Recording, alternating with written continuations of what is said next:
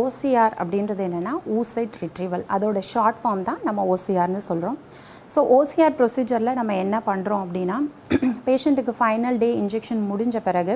So அவங்களுக்கு trigger அப்படிங்கற இன்ஜெக்ஷனை அவங்களுடைய E2 லெவல்ஸ் வச்சு நாங்க டிசைட் பண்றோம் சோ அந்த ட்ரிகர் இன்ஜெக்ஷன் கொடுத்து 36 ஹவர்ஸ் கழிச்சு நாங்க அவங்களுடைய எக் எல்லாத்தையுமே நாங்க வெளியே எடுத்துறோம் சோ நிறைய பேஷண்ட்ஸ்க்கு என்ன டவுட் இருக்குனா இந்த ப்ரொசீஜர் பண்ணும்போது பெயின் இருக்குமா இது ஒரு ஆபரேட்டிவ் ப்ரொசீஜரா இந்த ப்ரொசீஜர் முடிச்சி நாங்க எவ்வளவு நாள் அட்மிஷன்ல இருக்கணும் இது மாதிரி நிறைய டவுட்ஸ் இருக்கும் சோ இந்த OCR ன்ற ப்ரொசீஜர் வந்து it's a day care procedure மாதிரி தான் பேஷண்ட்டுக்கு அட்மிஷன் தேவை கிடையாது சோ ஒரு பேஷண்ட் OCR காக நாங்க ஃபிக்ஸ் பண்றோம் அப்படினா 4 to 6 hours வந்து அவங்க nil per oral அதாவது ஃபாஸ்டிங்ல இருக்கணும் அதுக்கு அப்புறமா நாங்க இந்த ப்ரொசீஜர் அந்த டைம்க்கு இந்த ப்ரொசீஜரை ஸ்டார்ட் பண்ணுவோம் சோ இது வந்து இட்ஸ் a painless procedure ஏனா நாங்க அவங்களுக்கு ஷார்ட் ஜெனரல் அனஸ்தீசியா யூஸ் பண்றோம் சோ அனஸ்தீசியா கொடுத்த பிறகு என்ன பண்றோம் அப்படினா அண்டர் அல்ட்ராசவுண்ட் கைடன்ஸ் மூலமா transvaginally நாங்க எல்லா எக்ஸையுமே ரிட்ரீவ் பண்ணி எடுத்துறோம் சோ எக் ரிட்ரீவ் பண்ண பிறகு 4 to 5 hours மட்டும் அவங்க அப்சர்வேஷன்ல இருந்தா போதும் அதுக்கு அப்புறம் they can get discharged so பேஷண்ட்டுக்கு அட்மிஷனும் தேவைப்படாது நம்ம இப்ப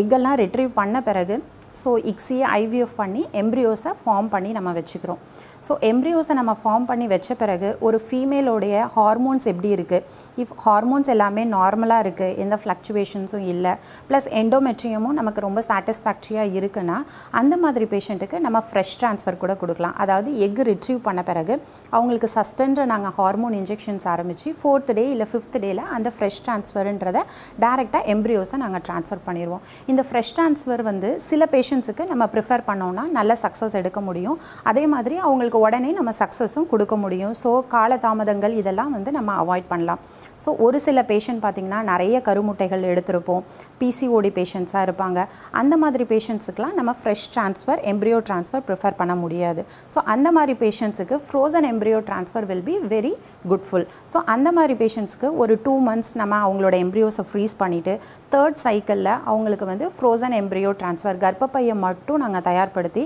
அவங்களுக்கு எம்பிரியோவை நம்ம உருவாக்குன அந்த எம்பிரியோவை ஒரு கெத்தீட்டர் மூலமா அவங்களுடைய கர்ப்பப்பையில செலுத்துறது தான் இந்த frozen embryo transfer பேஷண்ட்டுக்கு நம்ம எம்பிரியோ ட்ரான்ஸ்ஃபர் முடிச்சிட்டோம் அப்படினா அந்த டேவை டே 0 கால்குலேட் பண்ணிட்டு நெக்ஸ்ட் டேல இருந்து டே 1 நம்ம கால்குலேட் பண்றோம் சோ நமக்கு இட்ஸ் லைக் an ஆர்ட்டிஃபிஷியலா நம்ம எம்பிரியோஸை பேஷண்ட்டுக்கு ட்ரான்ஸ்ஃபர் பண்ணிருக்கோம் சோ நார்மலா இருக்கிற ஹார்மோன்ஸ்லாம் அவங்களுடைய பாடியில இருக்காது சோ அந்த ஹார்மோன்ஸை நம்ம ஆர்ட்டிஃபிஷியலா அவங்களுக்கு சப்ளிமெண்ட் பண்ணோம் சோ நிறைய பேஷண்ட்டுக்கு ஒரு 2 to 3 days பெட் ரெஸ்ட் இருந்தா கூட போதும் அதுக்கு அப்புறமா அவங்க ரெகுலரா ஒரு 15 days இன்ஜெக்ஷன்ஸ் போட்டுக்கிற மாதிரி இருக்கும் ஹார்மோன் சப்ளிமெண்ட்ஸ் எல்லாமே சோ இந்த ப்ரொசீஜர் முடிஞ்ச பிறகு பேஷண்ட்டுக்கு ஒரு 15 days கழிச்சு நாங்க சீரம் பீட்டா HCG ன்ற டெஸ்ட் ரன் பண்றோம் சோ அந்த பீட்டா HCG டெஸ்ட்ல நமக்கு தெரிய வரும் அந்த பேஷண்ட் வந்து எம்பிரியோஸ் இம்ப்ளான்ட் ஆயிருக்கா பாசிட்டிவா எப்படி ரிசல்ட் இருக்கு நமக்கு தெரிய வரும் சோ இஃப் சப்போஸ் அவங்களுக்கு நமக்கு பீட்டா HCG நம்ம பாக்கும்போது அவங்களுக்கு நமக்கு நல்ல சாட்டிஸ்ஃபேக்டரி வேல்யூஸ் வந்துருச்சு அப்படினா அதுக்கு அப்புறம் ஒரு 15 days கழிச்சு அவங்களுக்கு நாங்க ஸ்கேனுக்காக ஒரு டேட் தருவோம் அந்த ஸ்கேன்ல பேபியோட ஹார்ட் பீட் growth எல்லாத்தையும் நாங்க ஃபைனலைஸ் பண்ணுவோம் சோ ப்ளஸ் இந்த இன்ஜெக்ஷன்ஸ் எல்லாமே அவங்க கண்டினியூ பண்ணிட்டு இருக்க மாதிரி தான் இருக்கும் till 12 weeks இந்த இன்ஜெக்ஷன்ஸ் எல்லாமே போற மாதிரி தான் இருக்கும் அதுக்கு அப்புறமா நாங்க இந்த இன்ஜெக்ஷன்ஸ் எல்லாத்தையுமே டேப்பர் பண்ணி அவங்கள ஃபைனலா வந்து எங்களோட ஃபாலோ அப்ல தான் அவங்க till pregnancy வரைக்கும் இருப்பாங்க See IVF failure அப்படின்றது நிறைய பேஷண்ட் வந்து எங்களுக்கு ஒரு டைம் ஃபெயிலியர் ஆயிடுச்சுனா அவ்வளவுதான் அப்படினு முடிவுக்கு வந்தறாங்க so it's not like that See அவங்களுடைய ஏஜ் என்ன அவங்களுக்கு கல்யாணம் ஆகி எத்தனை வருஷம் ஆயிருக்கு ப்ரீவியஸ் ஏதாவது IVF ஃபெயிலியர் ஆயிருக்கா அவங்களோட எம்பிரியோஸோட ஸ்டேட்டஸ் என்ன இதெல்லாம் நம்ம வெச்சு தான் நெக்ஸ்ட் நம்ம எப்படி ப்ரோசீட் பண்ணலாம் டிசைட் பண்ண முடியும் ஒரு சில பேஷண்ட் பாத்தீங்கன்னா யங் ஏஜா இருப்பாங்க 20-25 இயர்ஸ் இருக்கும் IVFல எம்பிரியோஸும் நல்லா இருந்திருக்கும் பட் ஆனா வெச்சு அவங்களுக்கு இம்ப்ளான்ட் ஆயிருக்காது அந்த மாதிரி பேஷண்ட்டுக்கு நமக்கு ஃப்ரீசிங்ல இன்னும் எம்பிரியோ இருந்துச்சு அப்படினா ஒரு 2 cycles கேப் விட்டு அவங்களோட எண்டோமெட்ரியமை நம்ம அசே பண்ணி அவங்களுக்கு எண்டோ ஸ்கிராச்சிங்ன்ற ப்ரொசீஜர்லாம் பண்ணி நம்ம எடுத்துட்டு போயும்போது we can take the success ஒரு சில பேஷண்ட் பாத்தீங்கன்னா எம்பிரியோஸ் வந்து வெச்சது நம்ம எடுத்த லாக் வந்து if suppose slow growing இருந்திருக்கலாம் அந்த மாதிரி சில பேஷண்ட்டுக்கு ரிமைனிங் எம்பிரியோஸ் குட்டா இருந்துச்சுனா might be அவங்களுக்கு ரீசன் வந்து அந்த ஸ்லோ growing எம்பிரியோஸால இருக்கலாம் சோ அந்த மாதிரி பேஷண்ட்டுக்கு நம்ம செகண்ட் செட் ஆஃப் எம்பிரியோஸ் வைக்கும்போது they can take the good result சில பேஷண்ட் பாத்தீங்கன்னா ப்ரீவியஸாவே அவுட் சைடுல நிறைய ஃபெயிலியர்ஸ் இருந்திருக்கும் அந்த மாதிரி பேஷண்ட்டுக்கு சில சமயம் ரிசெப்டிவிட்டி கம்மியா இருக்கலாம் அந்த மாதிரி பேஷண்ட்டுக்கு நம்ம எண்டோமெட்ரியல் ரிசெப்டிவிட்டி அசே அப்படிங்கற டெஸ்ட் பண்ணி அவங்களுடைய கர்ப்பப்பையில எந்த நாள் வந்து பதியிற தன்மை நல்லா இருக்குன்னு பார்த்துட்டு அதுக்கு அவங்களுக்கு ஏற்ற மாதிரி இன்ஜெக்ஷன் கொடுத்துட்டு second set of embryo transfer நம்ம பண்ணும்போது நல்ல ரிசல்ட்ஸை நம்மளால் பார்க்க முடியும். ஐவிஎஃப் ப்ரொசீஜர் நம்ம வந்து இட்ஸ் அ சிம்பிள் டெக்னிக். நம்ம எம்ப்ரியோ ட்ரான்ஸ்ஃபர் பண்ணிடுறோம்.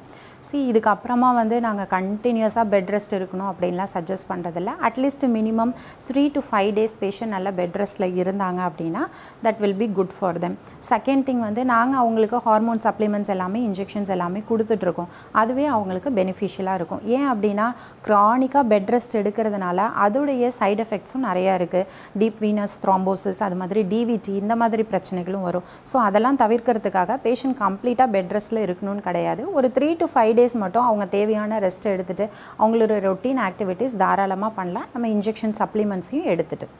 இப்போ ஏஆர்சி பெருங்குடி வரைக்கும் பார்த்திங்கன்னா it is an IT area. So nearby வந்து எங்களுக்கு நிறைய கார்ப்பரேட் பேஷண்ட்ஸும் வராங்க.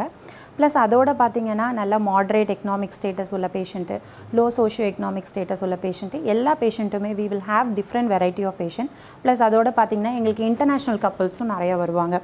We have lot of international couples. Sri Lankan couples இருக்காங்க, Malaysian couples, we got couples from Singapore, Canada, ஸ்விட்சர்லாண்டு, Andaman, இது மாதிரி எல்லா இன்டர்நேஷ்னல் கப்புள்ஸ் எல்லாமே எங்களுக்கு வராங்க. So we have different variety of couples. So இந்த கப்புள்ஸ்லாம் பார்த்திங்கன்னா நாங்கள் ப்ரிப்பேர் பண்ணி இன்டர்நேஷ்னல் கப்புள்ஸுக்கு அவங்க டைம் கன்ஃபைன் பண்ணி வருவாங்க. அவங்களுக்கு ஏற்ற மாதிரி அவங்கள ரெடி பண்ணி நாங்கள் எம்ப்ரியோ ட்ரான்ஸ்ஃபர் பண்ணுற மாதிரி இருக்கும். லோக்கல் பேஷண்ட்ஸ்னால் நம்ம கூப்பிடும் போது நியர்பை இருக்காங்கன்னா அவங்க கம்ஃபர்டபிலிட்டிக்கு ஏற்ற மாதிரி வருவாங்க. ஸோ இன்டர்நேஷ்னல் கப்புள்ஸ் வரும்போது அவங்களுக்கு எத்தனை நாள் வீசா இருக்கோ அதுக்கெல்லாம் ஏற்ற மாதிரி தான் நாங்கள் அவங்கள ப்ரிப்பேர் பண்ணி ரெடி பண்ணுற மாதிரி இருக்கும். யூஸ்வலாக நாங்கள் இப்போ எம்ப்ரியோ ட்ரான்ஸ்ஃபர் வந்து ஒரு நாளைக்கு நாங்கள் எம்ப்ரியோ ட்ரான்ஸ்ஃபர் பண்ணுறோனோ அப்படின்னா 10 பேஷண்ட்ஸை தான் நாங்கள் கம்மியாக ப்ரிப்பேர் பண்ணி எடுத்துகிட்டு போவோம். அப்போ தான் எங்களால் அந்த நம்பர் ஆஃப் பேஷண்ட்ஸுக்கு என்ன இஷ்யூஸ் இருக்குது, எந்த ப்ராப்ளம் இருக்குது, அவங்கள எப்படி ப்ரிப்பேர் பண்ணலாம் அப்படின்றது எல்லாத்தையுமே எங்களால் கான்சன்ட்ரேட் பண்ண முடியும். ஸோ யூஸ்வலாக நாங்கள் 10 பேஷண்ட்ஸ்க்கு மேலே நாங்கள் வந்து யூஸ்வலாக எண்டோ ப்ரிப்பரேஷன் எம்ப்ரியோ ட்ரான்ஸ்ஃபருக்கு ரெடி பண்ணுறது கிடையாது. ஸோ ஒரு set patient weekly once embryo transfer போகிறாங்க அப்படின்னா லெஸ் தேன் 10 people தான் நாங்கள் ரெடி பண்ணுறோம். ஸோ அப்போ அவங்கள்ட்ட என்ன இஷ்யூஸ் இருக்குது, அதை எப்படி சார்ட் அவுட் பண்ணலான்றதை வந்து எங்களால் நுண்ணியமாக கண்டுபிடிக்க முடியும். ஸோ எம்ப்ரியோ ட்ரான்ஸ்ஃபர் நாங்கள் பண்ணுறோம் அப்படின்னா 10 பேருக்கு நாங்கள் பண்ணுறோன்னா நியர்லி 7 to 8 peopleக்கு வந்து we are giving a very good results with high serum beta HCG. இப்போ நாங்கள் 10 பேருக்கு வந்து எம்ப்ரியோ ட்ரான்ஸ்ஃபர் பண்ணுறோம் அப்படின்னா கம்மியாக நம்ம 7லேருந்து 8 பேருக்கு சக்ஸஸ் கொடுக்குறோம். ஸோ அதில் 2 பேர் வந்து ஏதாவது ஸ்மால் இஷ்யூஸ் இருந்தால் கூட அவங்கள சார்ட் அவுட் பண்ணி எடுத்துகிட்டு போகும்போது நாங்கள் செகண்ட் சிட்டிங்கில் கூட அவங்களுக்கு வந்து சக்ஸஸ் கொடுத்துறோம். ஒரு சில பேர்லாம் பார்த்திங்கன்னா நாங்கள் 6 பேர் 7 பேர் ரெடி பண்ணி எடுத்துகிட்டு போய் நாங்கள் எம்ப்ரியோ ட்ரான்ஸ்ஃபர் பண்ணும்போது 7 பேரும் பாசிட்டிவ் கொடுத்த பேஷண்ட்ஸ் எல்லாமே இருக்காங்க. ஸோ எங்களுடைய ரிசல்ட்ஸ் வந்து இட்ஸ் கம்மிங் அரௌண்ட் 80 to 100% வரைக்கும் நாங்கள் ரிசல்ட்ஸ் கொடுக்குறோம் தாராளமாக.